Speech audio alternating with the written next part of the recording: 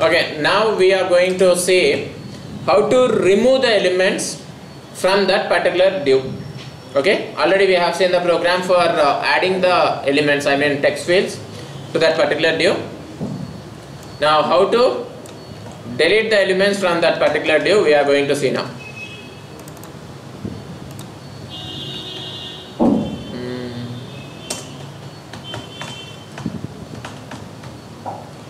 Elements, okay.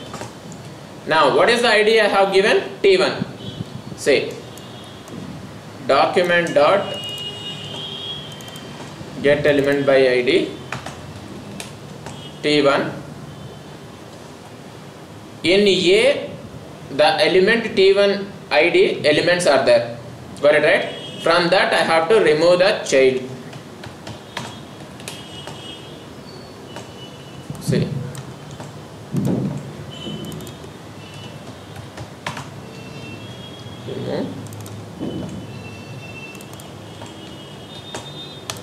Remove elements.